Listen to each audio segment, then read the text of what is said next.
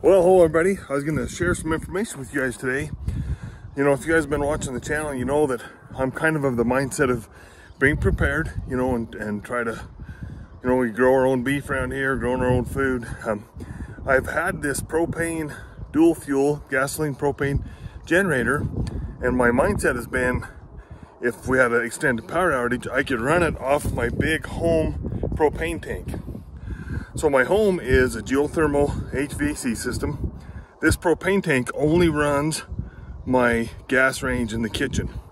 This 250 gallon tank, I filled it twice, I think in 4 years. Never did empty, it was just low, we had to top it off. So my thought process is, well, I can use this tank to run my generator for extended power outage to keep my freezers and stuff full. I'll show you the problem I run into.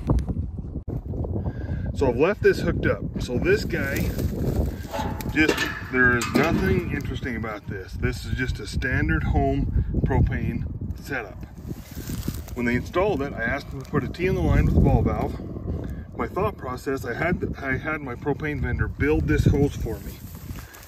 This is a regulated propane line going through here to the generator. I thought that would work like a champ. Well, it does not.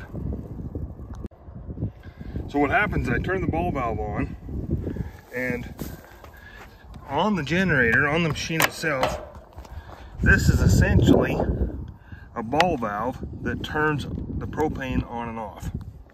I think this is really standard generic stuff.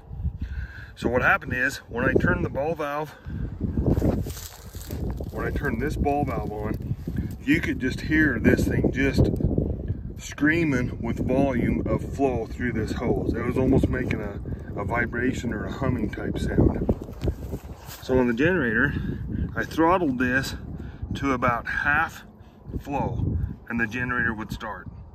If I had it all the way on, it would not start. So I knew there was something not right. So what I'm going to do now is I've got some fittings and I'm going to hook this regulated hose to the generator and to here. I'm going to set the camera down, I'll put it all together and show you guys what I did. Okay, so I've got some fittings here. This is just a standard gas brass valve. Got a couple bushings. This valve is the valve that your standard propane bottle fitting screws onto. And this is just a generic regulated hose. I mean, you can go to Ace Hardware and buy one of those. My propane vendor had all of these other fittings on the shelf, so I think they must be relatively common. Of course, this hose just screws into this side of the generator. So we're going to turn this on. Well, I got a leak somewhere. So this plastic nut wasn't quite on there tight enough for this to seal. So turn that ball valve on.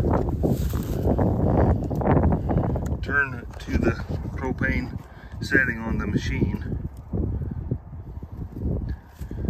And we'll see if it'll start.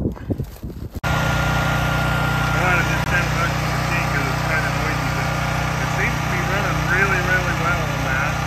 It was a little bit fussy to start choke-wise. I had to play with the choke, and once it got running, I got the choke clear off in the one position, of course. It was a little fussy for some reason. I'm going to go ahead and shut her off. So I shut the machine off, and I pull started this time.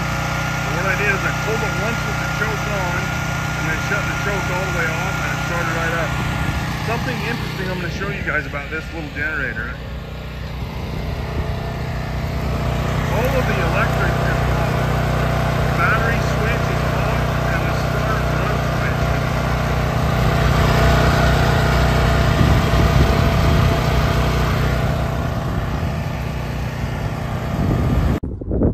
Alright, we're going to wrap up the video. I hope this helps someone. I just learned this. I actually couldn't find anything like this on the internet. Of course, I'm a YouTube guy, so I watched YouTube a lot.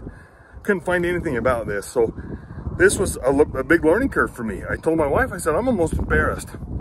I've been feeling like I'm so prepared and got this backup generator all set up, but I never test drove it. I never hooked it all up. I thought I had everything right. Well, I didn't. So a little bit interesting for me that way, in the sense that, you know, I was banking on something that wasn't really right. So anyway, I hope this helps somebody out. Very interesting to me about the gasoline part. I made the comment a few minutes ago that this generator runs with no electric on propane.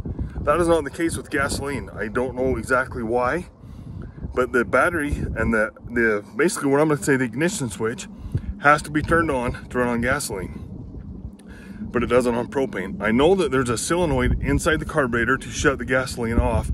Mine has failed, so I know that it doesn't work. So I'm not sure. Anyway, this has been a great generator. Haven't used it a ton. I've had a little bit of issues with it, and I feel like I'm getting them sorted out, but hopefully that'll help somebody. If somebody watching this knows more about propane, I'd like an explanation on it. My propane vendor could not explain this to me. I told him what was going on, and he says, I don't have a clue. He said the regulators on the house are different than the regulators for the bottles and these portable machines. So I'd like to hear a good explanation if somebody has it. So anyway, please subscribe. Thanks for watching.